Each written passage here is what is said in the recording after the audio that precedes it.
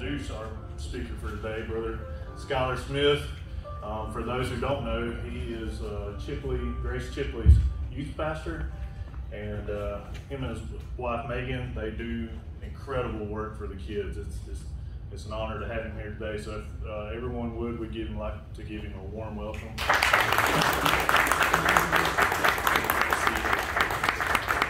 How are you guys this morning? Good. Good. I think it's been, a year since I've been here last? It's been a while. I was super excited when Pastor asked me to come back and preach. I was like, yes, I loved preaching over in Vernon. They're very nice to me. I don't get that a lot. No, as I'm sitting there listening, that's a long list of prayers. Amen. And man, it just reminds me that while we're still here, there's still a lot of work to do. And his word says that my house is a house of prayer. And prayer has been something that we've been focusing on. I was talking with Brother Rick about it, and Pastor Megan just ran Mega Sports Camp. And, this is the first year that I heard that it didn't rain any of the nights. And Megan and I, at the beginning of the week, we were specifically praying, Lord, don't let it rain. He closed up the skies, and we were just like, yes, prayer does work. But, it's a simple thing like that, but when God answers simple prayers, he can answer these hard ones as well. Amen. He's faithful in the little, and he's going to be faithful in the big. Amen. And so, also, I'm hearing all these numbers of people who need salvation.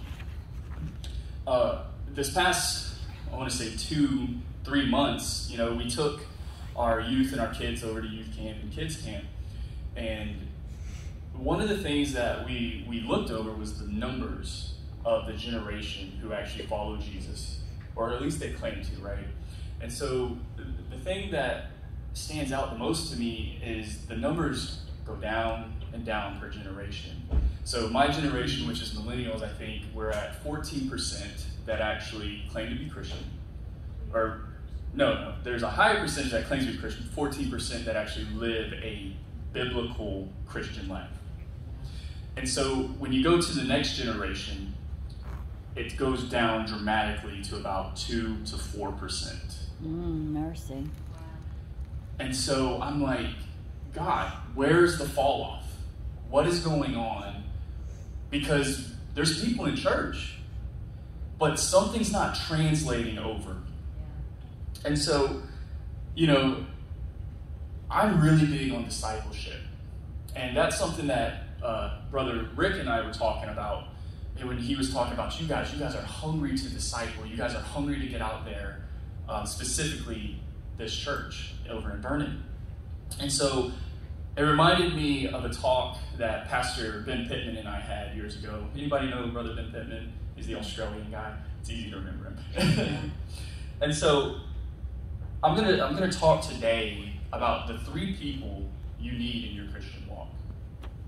And so, starting with me, for 19 years, I was just like every other person in my generation that I believed I was a Christian. I went to church. I, was taught that if you just believe in Jesus, then you're good, right? You can claim that you're a Jesus follower and good. And so far to the point to where if anybody ever tried to tell me I wasn't, we would almost be throwing hands. And as I was coming here today, God reminded me that I had this shirt that it had a finger on it like this, and it said, "You need Jesus." And I was like, I used to wear that shirt with pride. And then he was like, yeah, do you remember when you point this way, 3 fingers are actually pointing back at you? Mm-hmm. So I was really speaking to you that whole time, and you thought you were clever. Wow. And so I went to church every once in a while with my friends group growing up. And I did things that made me appear to know God. So if I was at school and somebody oh, who believes in God? I'm like, I do.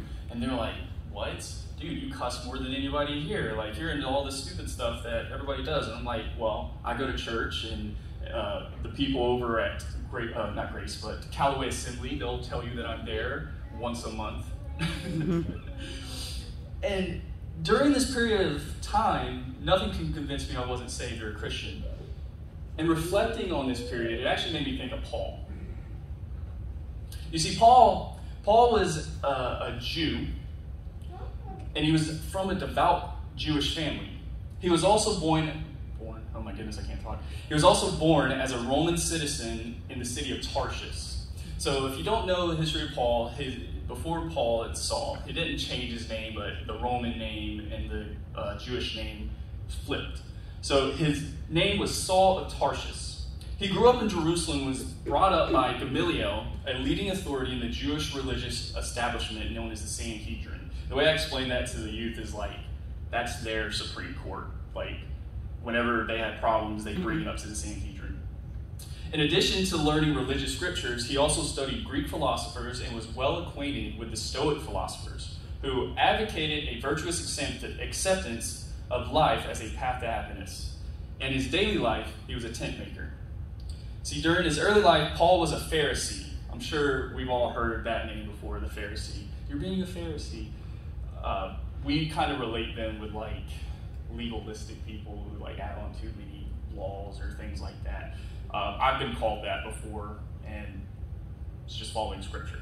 But I think that's the big problem with today's society and the Christians today, is if you lay down the foundation and they don't agree with it, you're labeled a Pharisee. And so this included taking part of stoning Stephen. He was so much into the Pharisee thing that they were persecuting the followers of the way at that time. Because Christians didn't exist, they called themselves the followers of the way. Jesus is the way, the truth, the life. And so he was present. And I could just imagine him saying, yes, throw another stone as Stephen's being hit with these rocks. And one reason Paul was so critical of the new sect which followed Jesus was the fact that he was so appalled that Jesus died a criminal's death on the cross. He couldn't imagine that the Messiah would die a criminal's death. And so this man who grew up in the Jewish culture, he knew all of the Old Testament, and he grew up wanting to basically do what I'm doing, preach the Word of God.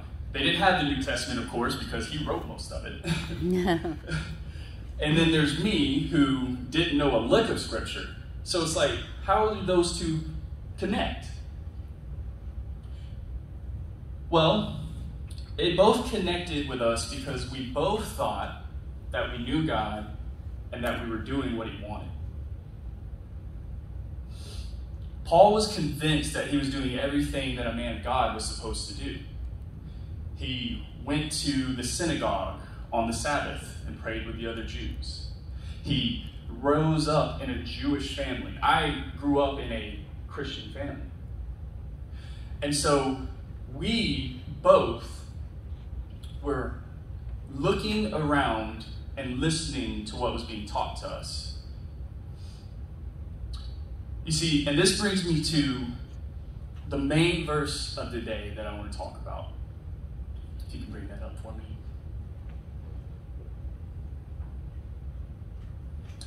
And this is it. In 1 Corinthians chapter 11, verse 1, it says, "Follow my example as I follow the example of Christ."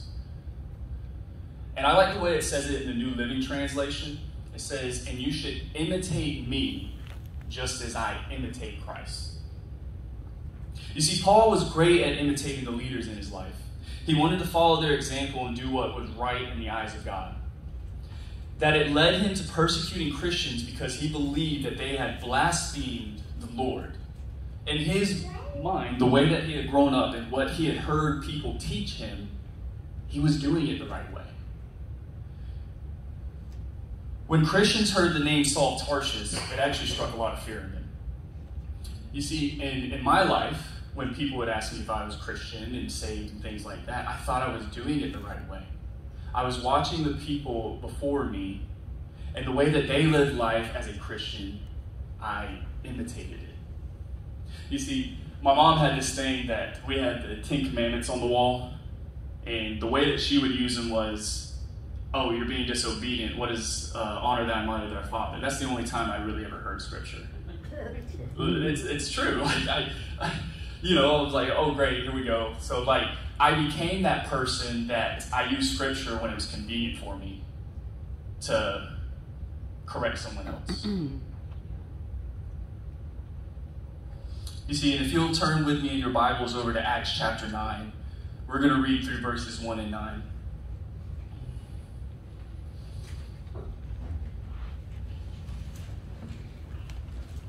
And I'm reading out of the New International Version, so.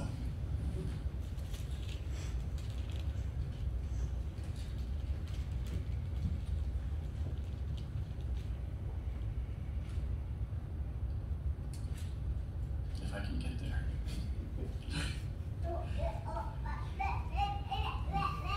Here we are.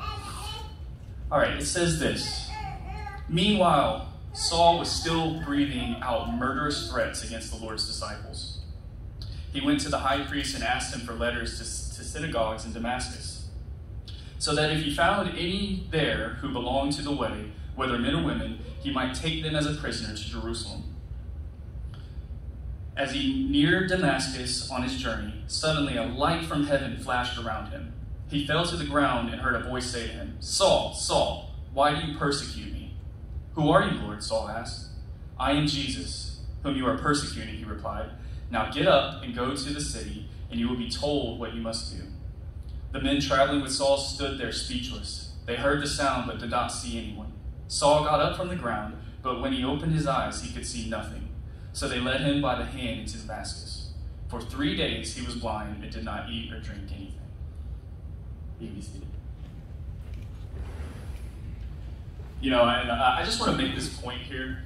This has nothing to do with a sermon. It's just an observation. When Jesus says, "Saul, Saul, why are you persecuting me?" I want you to recognize he doesn't say, "Why are you persecuting my church?" He doesn't say, "Why are you killing off my people?" He says, "Why are you persecuting me?" And just as a word of encouragement, when you're doing the Lord's work, remember, they're attacking him and not you. You see, and as we can see in these beginning verses, Paul became the main force against Christians. He stood behind and watched people persecute him, and then he said, "You know what? I'm even going to take this to the next level because I really want to do something for God, and I want to take out these people." You see, and they were known as followers of the way, as we talked about earlier. He was on his way to bring back more followers, but then Jesus shows up. He blinds Paul and he asks him, "Why are you persecuting me?" The rest of the chapter goes on to explain that Paul is blinded and led to a man named Judas who lives on Straight Street. While Paul is there, Jesus speaks to a man named Ananias to go and heal his eyes. Ananias is rightly afraid of Paul, but he does what Jesus had told him to do. Paul's sight is restored, and after a few days spent with the disciples in Damascus, Paul started preaching that Jesus is the Son of God. If you'll look down at verse 21 with me, I want us to take a closer look at this verse. Paul goes out. He's been dramatically changed by Jesus. He gets his sight back. And he goes out and he starts preaching Jesus is the Son of God. And this is what happens when he does that. It says, all those who heard him were astonished and asked, "Isn't this the man who raised havoc in Jerusalem among those who call on the name of Jesus? And hasn't he come here to take them as prisoners to the chief priests?"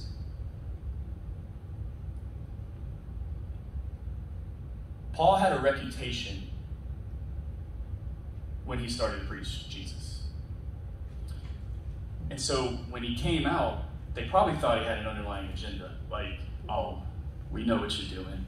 You're trying to act like you're with us, and then you're going to sneak us out of here. We see you. We know what's going on, Paul." He later tried to meet up with the apostles in Jerusalem, but they were scared to meet with him. So Peter, John, and all of them were like, "Nah, we know him. He's wanting to come meet us? Nope. Get him out of here. We got Jesus' work to do. I know he said that we'll be protected for a little while, but we ain't trying to be taken out right now."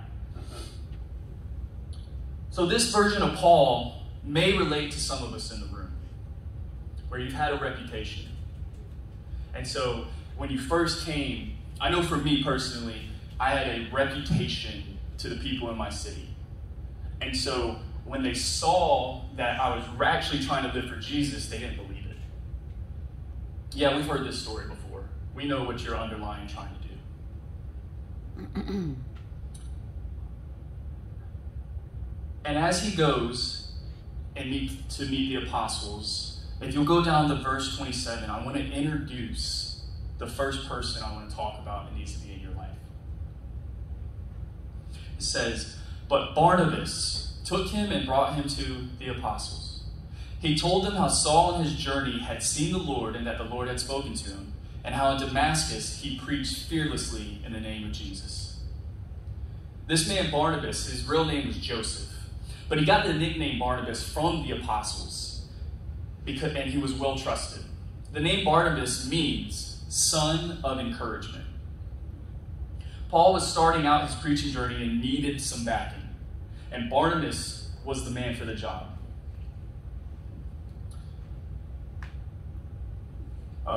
I got this as I was searching Barnabas, Saul, and Timothy, which are going to be our three people that we need in our life today.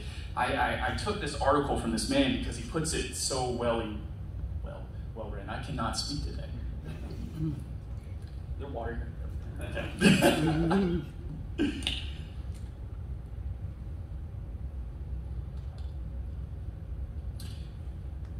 So the first person you need is a Barnabas, and this is a well-described person. A Barnabas is someone who encourages you and holds you accountable in your faith in your life. This is more or less a mutual friendship, or what's called in the world of spiritual formation, a spiritual friendship. In the book of Acts, Paul and Barnabas traveled together side by side. Barnabas was a key person in Paul's life, especially at the beginning, as we just read. Their relationship then became one of mutual encouragement, ministry, and accountability. Without Barnabas coming in and vouching for Paul, who knows if we even have a majority of the New Testament. I know that in my life, I've had to have someone vouch for me. I brought up Pastor Ben earlier. I was 19, 20, whenever Pastor Ben first started pouring into me. And he had heard my reputation before, because I was at the church beforehand, and I don't like to tell this story a lot because it kind of still stings. I was dating a girl, and we had already been going to the church, and we had broken up. And that morning, I can remember it, she told me she was going to come by and pick me up for church. And I was just right down the road, and she never showed up. So I walked in the rain, and when I got to the church, I found her soaking wet, and she starts going off on me. Why are you here? Leave me alone, and all this other stuff. And I was a confused 18, 19-year-old boy, and I remember just trying to follow her and talk to her, and the security came up and was like, what's going on? And her mom came running out and said, this boy has been stalking my daughter. He's a creep, get him out of here. And Pastor Ben's wife, Pastor Brooke, was right there whenever I got called that. So Pastor Ben knew what I had been called and what he heard about me. See, the possible apostles knew what they had heard about Paul. And Pastor Ben didn't give up on me. He came and he brought me and he taught me the word. And then he vouched for me as time kept going on.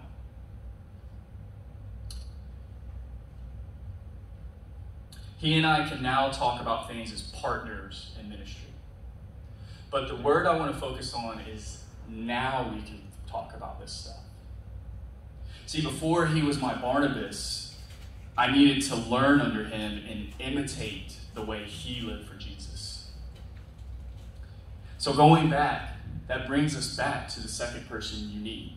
And you need this person before you need a Barnabas in most cases. And that is, you need a Paul. And we're not talking about the Paul before he got converted in the beginning. We're talking about the one that wrote majority of the New Testament and laid down his life for the gospel and changed the way everything he was about. You see, Paul represents the person in your life who mentors, leads, and directs you. This is a person who comes alongside you to disciple you along the road of faith and life. This is someone who has traveled further down the road of life and faith than you have. This man or woman doesn't have to be a great deal older than you. Pastor Ben is not that much older than me. He's got me maybe by like 7 years. But his spiritual maturity is astounding to me. I wouldn't be where I am now, here preaching to you, without him coming in and being my Paul at one point in my life.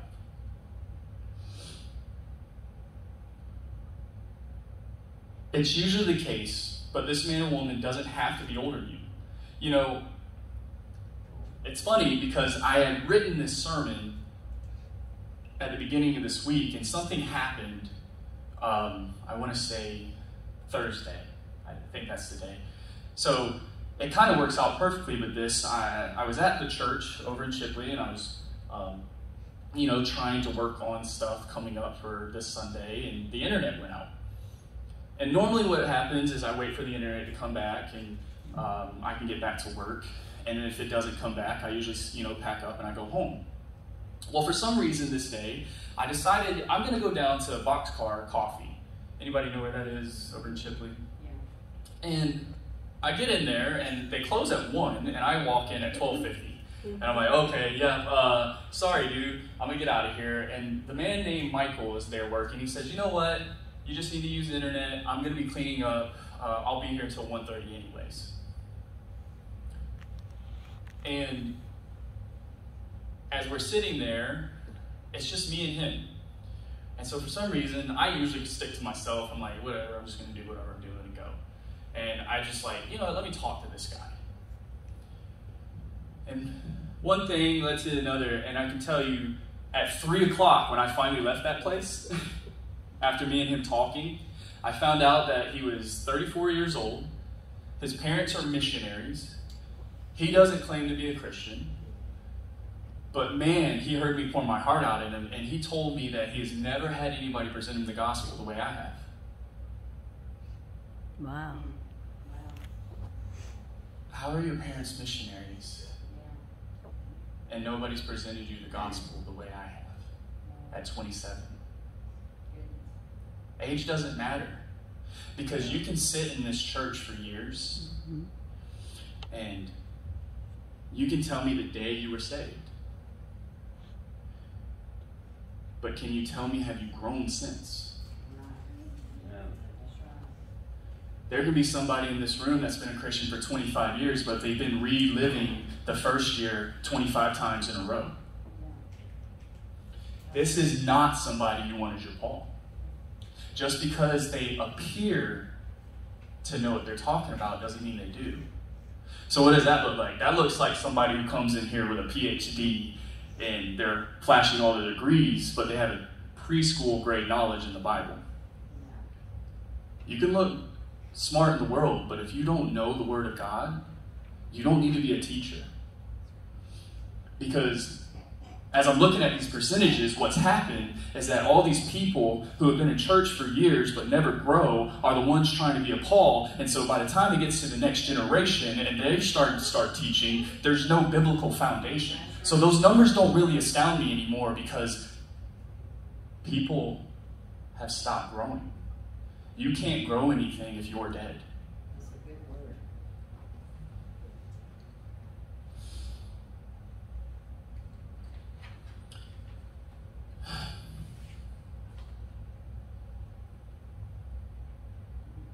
I say all this because Paul was this man before he met Jesus. If you read the history of the encounters with Jesus and the Pharisees, right? They can quote scripture at him, but they don't know what it means. Mm-hmm. I'm listening to this book right now by Nasir something. He's a Pakistani man. He's a really great apologist. And an apologist is someone who goes and they defend the faith of Jesus. And I'm reading how the name of the book is Seeking Allah and Finding Jesus. It's amazing. I'm like 12 chapters in. And he said that in the Muslim community, it's more important that you remember how to recite the verses than you know what they mean. And so, based off that, it's no wonder why he found Jesus. Because he actually wanted to know what it meant, not just so that you can recite it. We've got too many people who can tell me Bible verses out of here, but have no idea how to live them out. I'm horrible with remembering verses, by the way. Like, if you ask me, what's the name and verse and chapter, I can't tell you. But I can tell you what's in here. Mm-hmm. And I can tell you how what's in here has changed this. Amen. Mm-hmm. Paul and Barnabas, when they were out on their journey, they didn't just let it end with them. As they ran across a young man, and his name was Timothy. Acts chapter 16 is where Timothy is introduced as Paul and Silas, and as they continue to spread the gospel. Timothy caught Paul's eye, and he invited Timothy to come along with him. You see, when I'm talking about a Timothy, I know we're eager. We want to grab just whoever we can and say, hey, follow me as I follow Christ. But in reality, you need to find someone who has what I would call the mark of Timothy.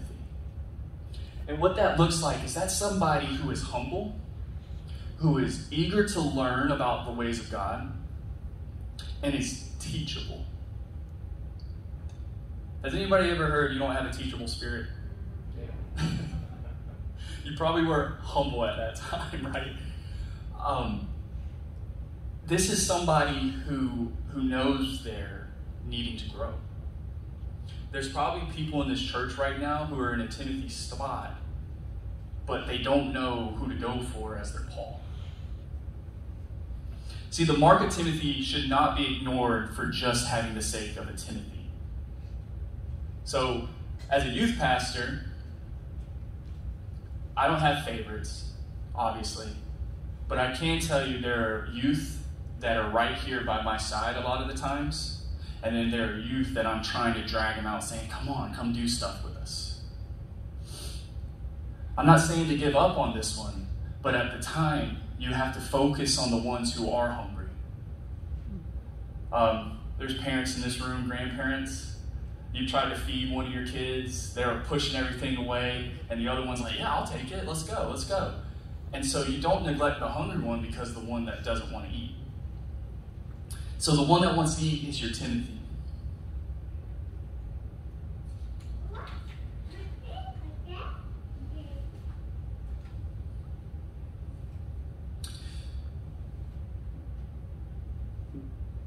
I just remember that without Pastor Ben pulling me in and walking with me day by day, because I know the church today, we like to do these big events. We're going to reach the community. And we bring in all these great numbers. And it's cool, like it's good. We need to do these things. But then our church still has the same people in it afterwards. Mm-hmm. Discipleship has to be a day in and day out choice. And as I'm ending, if you all stand with me.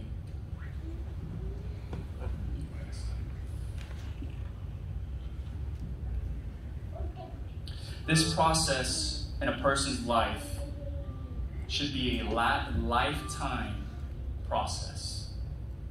Don't look at yourself and say, I'm too old to be teaching. Don't look at yourself and say, I'm too young to be teaching. And if you're fresh in the faith, it doesn't matter what age you are. If you're saying, I'm a Timothy, find you a Paul. You know, I'm holding it together right now, but just as Jesus has passion for the Father's house, I do too.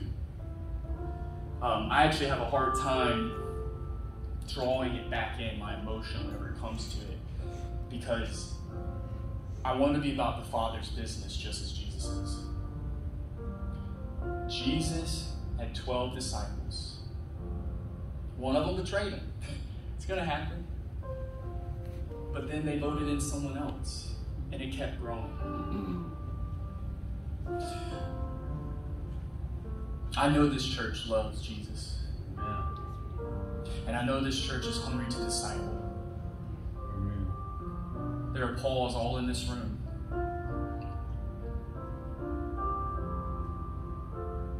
We are Christians today, humanly speaking, because of those before us that were faithful in this process. So as I'm closing out, these are the questions that I want to leave you with to consider for your week. The first question is this.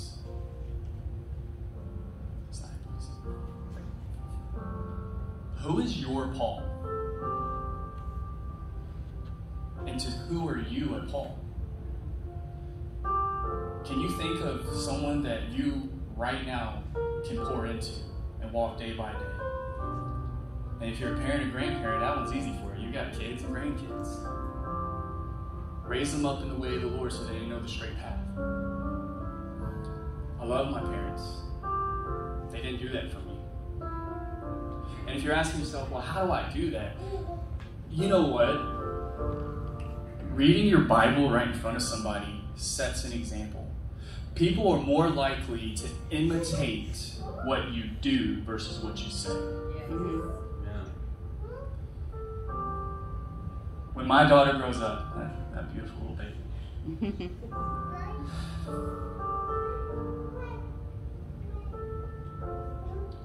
I hope she sees Daddy worshiping. Amen. I hope she sees Daddy praying. Amen. I hope she sees Daddy in His Word. Amen.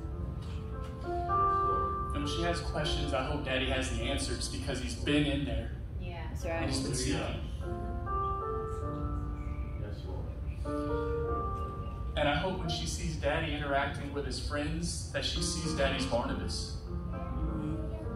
Which brings us to the next question. Who is your Barnabas? Who are you bouncing off with? Who's encouraging you?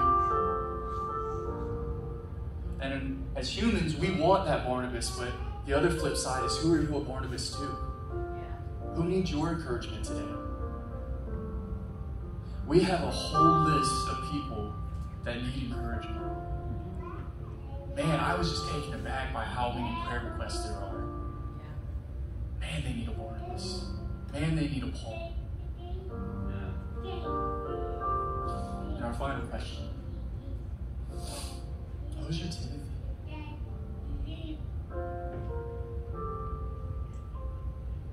And just because you're a Paul still had people that he looked forward to talk to. See, he had Jesus straight up, though. He could imitate Jesus straight up. So, who are you a Timothy to? Just because I became a Paul doesn't mean I'm not still learning. I have to keep that humble, teachable spirit because I'm not writing everything. Until this body's gone, we're messed up.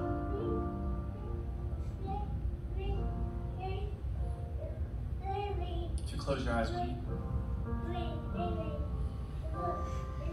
If you drew a blank on any of those questions, I want you right now to begin praying to God to bring someone in your life who will invest in you in each of these areas. If you need a Paul, pray for a Paul. If you need a Barnabas, pray for a Barnabas. If you need a Timothy, pray for a Timothy. And if you need to be a Paul, if you need to be a Barnabas, if you need to be a Timothy, right now we ask that.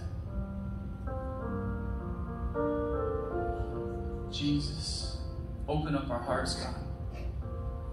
Let us be teachable again, God.